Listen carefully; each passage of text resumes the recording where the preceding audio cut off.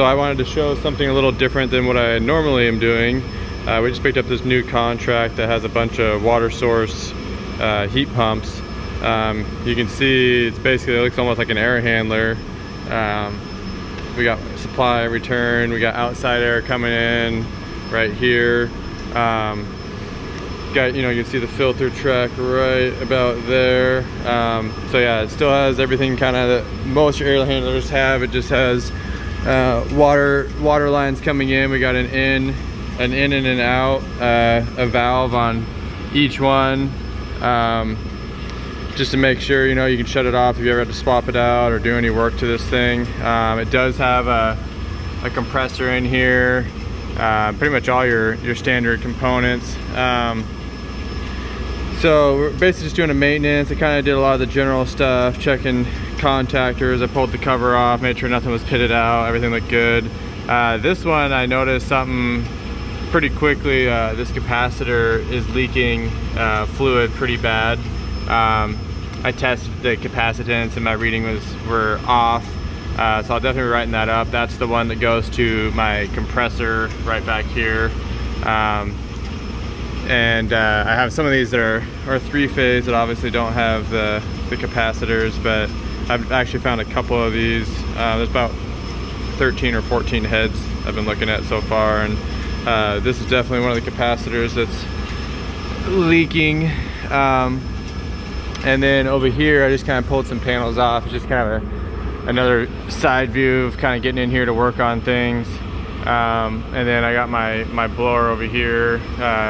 Check my capacitance on this little capacitor for the motor as well.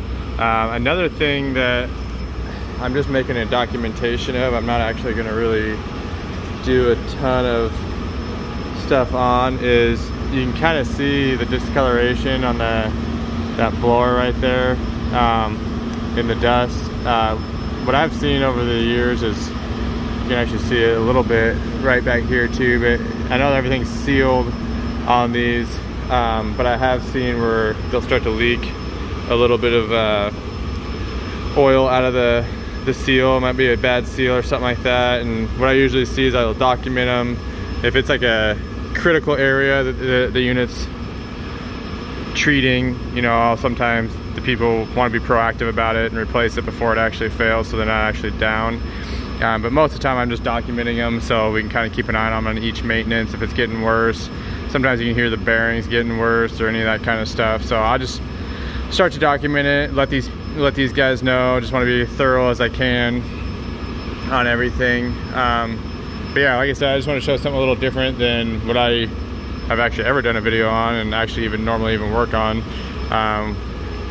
Every so often I work on these, but not every day. But yeah, it's just some of the general stuff, kind of a quick overview of this thing. Obviously there's a ton more in depth to it. But yeah, that's kind of everything on this that I'm seeing. Like I said, documenting the blower motor and then that compressor capacitor. I'm definitely gonna hound them on and getting that replaced so we don't lose a compressor. And then I just put like little note tags on top of these is what I've been doing. I'm in a pretty nice mechanical room here with a lot of this equipment. So I'm just gonna put these little orange tags that has our company information, date it, put my name on it, write up everything. That way, if it's not me coming back to do repair, or if they just have to do the repair themselves, they kind of can go right to the units that have the issues. So thank you guys for watching. If you like the video, give it a thumbs up. Feel free to add more in the comments if you see some stuff I missed or could bring up on these particular units. But thanks again for watching, guys.